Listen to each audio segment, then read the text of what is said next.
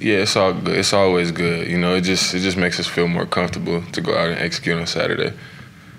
What was the focus of the bye week for you? Individually, what did you focus on? Just really sticking to the same things that we've been doing and recovering. Just get your body back as good as you can. Theo, you're somebody who's had success in the red zone. As far as red zone offense goes this year, what do you think needs to improve in that area? I think we could just execute a little bit better. All of us, we definitely got some little things we can fix. But, yeah, definitely just comes down to execution. Sometimes I've missed a couple blocks that prevented Nate or Marcus from scoring. So it's all across the board. Theo, ever since you met Marquise last year, how have you helped him in this transition to college? How have you helped support him? And then where have you seen him grow since he got here? Yeah, I stay in Marquise's ear just because I see how great he can be in the future and now, honestly. He's grown a lot. He's matured a lot, honestly. And just what I tell him all the time is just play fast. You're extremely fast. Just play fast. It's going to be hard to keep up with it.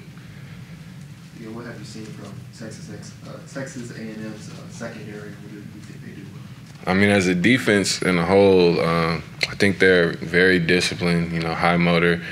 They got a lot of energy. They got a lot of guys that play with a lot of passion. And I think the coach's name is Elko. He does a great job with his schemes and stuff. So it'll be a good test for us.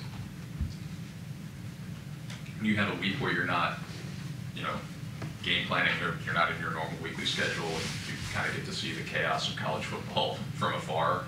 Is that hard to ignore outside noise? Is it kind of nice to sort of get into that world for a week? Yeah, during the bye week we get to be normal, so it was fun seeing how just watching college football and just seeing the excitement from it.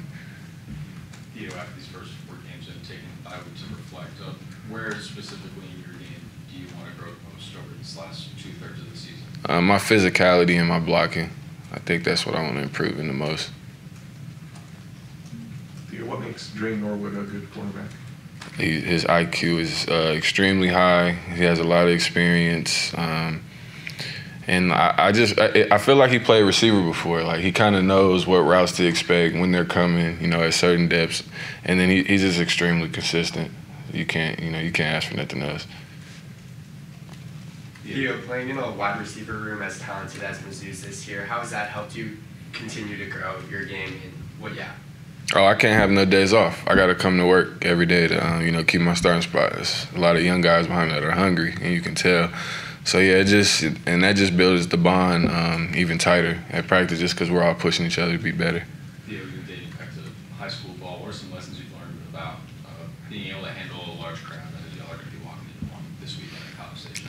As long as we execute, the crowd won't be loud.